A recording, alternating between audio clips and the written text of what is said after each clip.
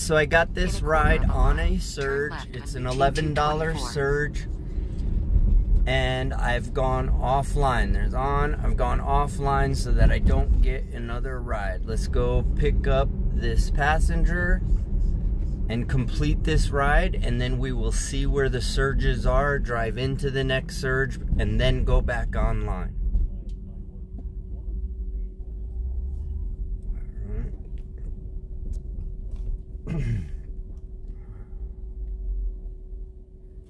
Alright, now we're offline and we finished that ride. We went offline before. Now we're gonna check where the Surge is and drive in to the Surge before we go back online.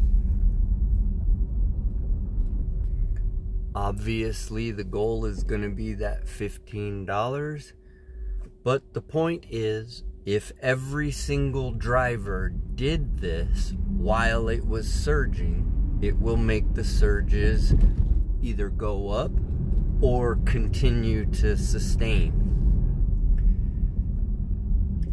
Now, of course, as you know from experience, as soon as you get to that damn thing, it goes away. The sneaky, slithering snake bastards. It was $15 a minute ago and now it's gone, but oh well. All right, we tried, so we're gonna go back into it.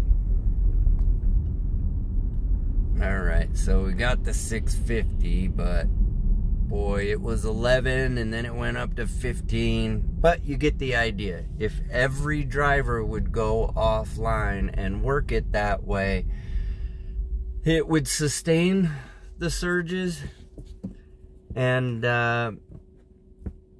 that's how you want to do it, because then you're getting paid what more appropriately anyway. So that's how you work the Surges.